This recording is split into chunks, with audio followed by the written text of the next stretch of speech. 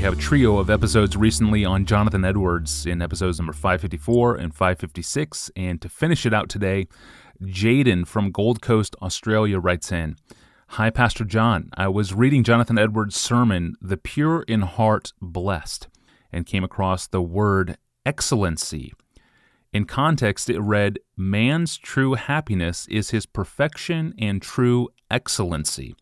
What does Edwards mean when he uses the word excellent or excellency in his writings?" It is a very, very common word in Edwards. He loves to apply it to God. He loves to apply it to Christ. He sometimes applies it to us in our sanctified growth.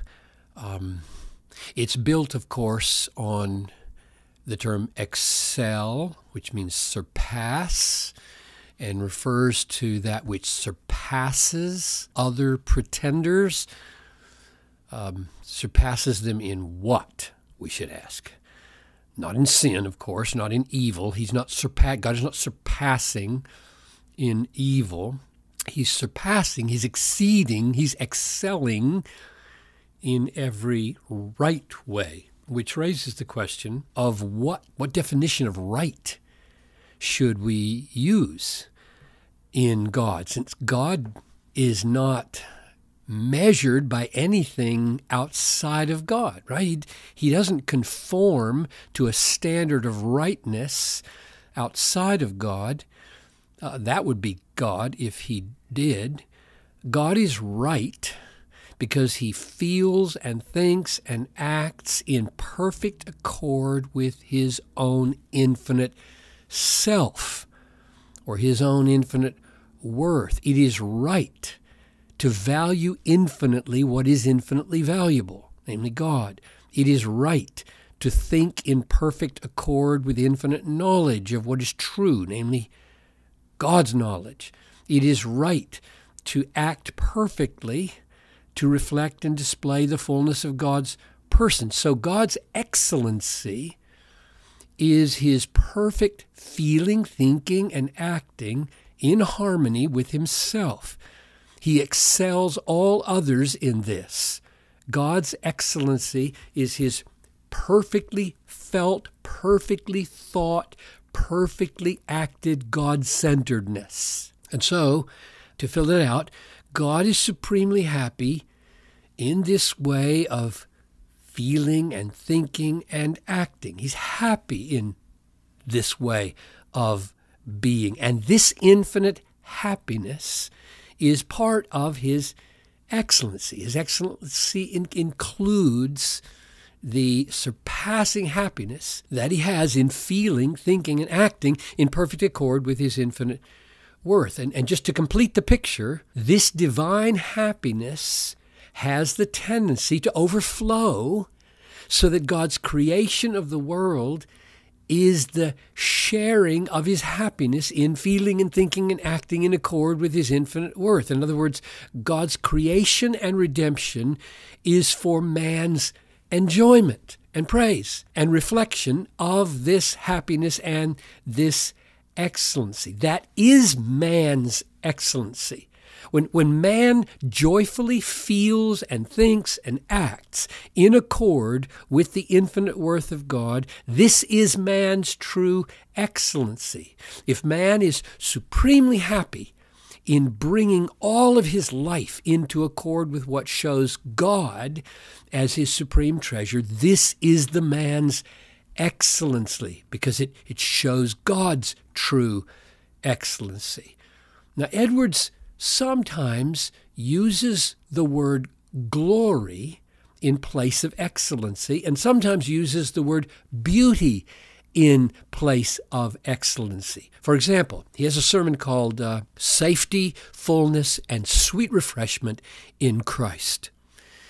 And in it he says this: the excellency of Christ is an infinite excellency, such a one as the mind desires, in which it can find no bounds. Every new discovery makes this beauty appear more ravishing, and the mind sees no end. So he has replaced the word excellency with beauty, and that tips you off. beauty is what Edwards means by excellency. Infinite beauty. And that can then, in sentences, replace excellency. There's one more sermon that I want to refer to that helps. This is the essence of the matter, I think, very practically for the excellency of Christ or of God.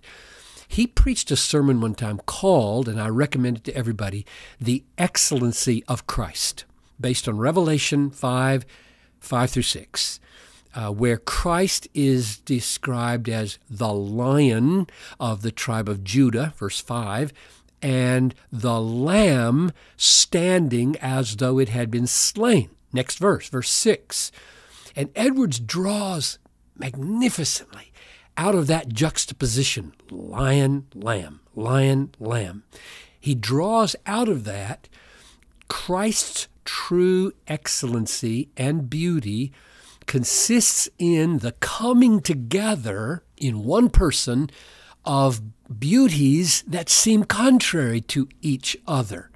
Characteristics of a lamb, characteristics of a lion that seem contrary to each other, but cohere harmoniously and perfectly in one person. That's his understanding of beauty. Things that seem to be opposites, cohering in beautiful, perfect harmony in oneness. And here's the quote that I love. Infinite highness and infinite condescension. These are descriptions of the contraries that unite in Christ. Infinite justice and infinite grace. Infinite glory and lowest humility. Infinite majesty and transcendent meekness. Deepest reverence towards God and equality with God. Infinite worthiness of good and the greatest patience under suffering evil. An exceeding spirit of obedience with supreme dominion over heaven and earth. Absolute sovereignty and perfect resignation. Self-sufficiency and an entire trust and reliance on God. That is what he means by the excellency of Christ. And to the degree that we feel and think and act in ways that show that is our supreme treasure, that's our excellency. Beautiful. What a profound truth and a wonderful word. Thank you, Pastor John, and thank you, Jaden, for the question. That sermon from Jonathan Edwards, The Excellency of Christ, also appears in episode number 128 of this podcast, an episode we titled, How Do I Delight Myself in the Lord? You'll want to check out that episode number 128 for more, and to hear Pastor John read a few more choice excerpts from it. We are going to return tomorrow. Until then, I'm your host, Tony Reinke. Thanks for listening to the Ask Pastor John podcast.